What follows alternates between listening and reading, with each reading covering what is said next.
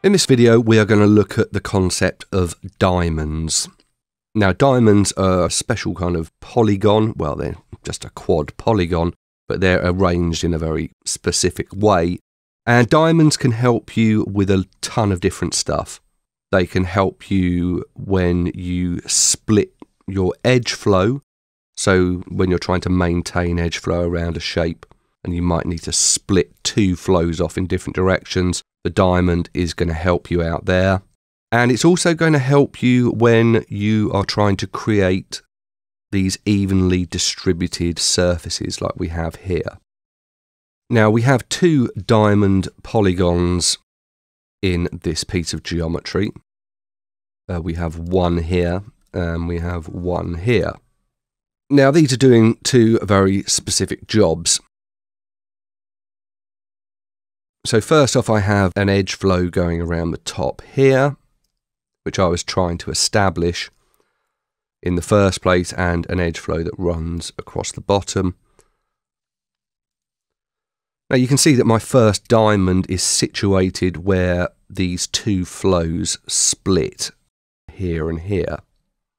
And this diamond is facilitating me being able to split these two edge flows off in different directions. Now, another outcome of the diamond is the fact that I can actually increase my geometry on the other side of this diamond. I've started here with two polygons, and after my first diamond here, what I have now is essentially a row of 4 polygons. Now, I've done the same thing here with this diamond, and this is because this surface is getting kind of larger over here. And I want to keep my polygon size pretty similar. So again, I want to ramp up the amount of geometry in this area. And using another diamond to do this is working out pretty good. Because now I have a row of 6 polygons after my second diamond. So every time I add a diamond, I get 2 more rows of polygons, and I'm able to establish an even size over this whole surface area, from it being very small to pretty large over here.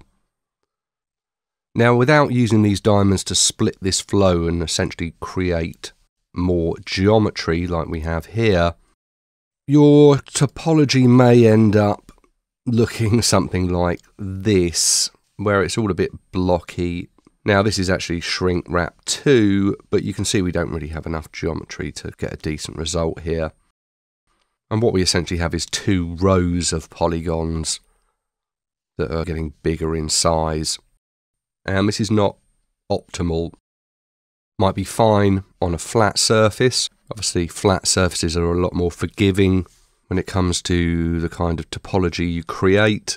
But when it comes to deforming or bending, curving your geometry, it always pays to have an evenly distributed surface.